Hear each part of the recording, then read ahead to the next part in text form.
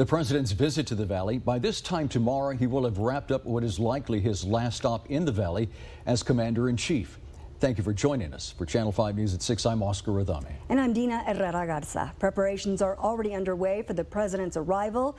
We know flight restrictions are just hours away from taking effect. Channel 5's Christian Von Preissing live at the McAllen Airport with the latest. Christian. Dina, the question today on people's minds is the crowds. And in the back of everyone's minds, what we saw in D.C. last week, the McAllen Airport is one of the areas we're expecting President Trump to go through that, and the Harlingen Airport. They set up flight restrictions here, and that's part of the security plan. Monday afternoon, about 24 hours. We've reached out to local police as well. As far as the security plan, we've also reached out to police as well. Monday afternoon, about 24 hours before the president is set to arrive, McAllen police and crews are setting up barriers ahead of Trump's visit. I believe that people that are planning, that are in charge at this point, are seeking intel from all agencies. This is Steve Romero, criminal justice lecturer and former federal police officer. He says preparations laid now are being set up strategically. They're going to have enough personnel in place and also have backups ready. So whenever things get bad, they're able to bring them in. Demonstrators are expected both for and against President Trump, as we saw during his last visit. Tomorrow will be a balance. Romero says police are schooled on the First Amendment and trained on how to use force when things get out of hand. In monitoring extremist groups, is there any intel out there that shows that individuals are coming to the area that are known to have been part of extremist groups?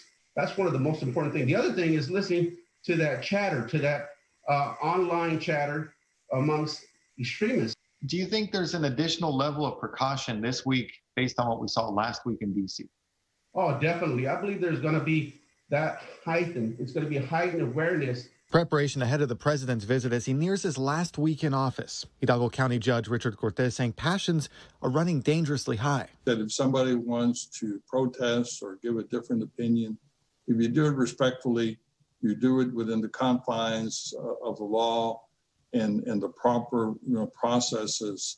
I think that's what makes America great. That's what's good about America, that we can disagree without being disagreeable. The judge focusing right now on COVID, saying people of Hidalgo County have a common enemy to remember. So I ask everybody that they're welcome here, but please take the necessary precautions, wear facial covering. The judge hoping for a peaceful outcome. And Romero saying after D.C. last week, police here will be thinking about showing their presence to the public and making arrests on the spot if something happens. That show of force is also going to deter people from saying, you know what, I'm not going to be able to get away with this, and I will face consequences.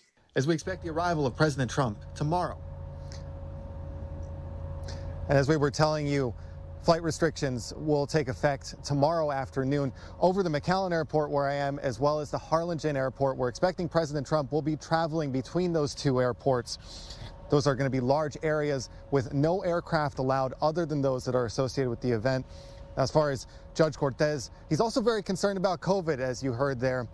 He talked to us saying that he was expecting some people to come in from out of town. He's also concerned about crowds, local crowds gathering here as well, concerned about the spread of COVID. I asked him about COVID gatherings rules, and his reminder, gatherings of more than 10 people, even if they're outdoors, they're still not allowed, and he says those are unlawful, and he left it at that. Reporting live, Christian Von Preissing, Channel 5 News.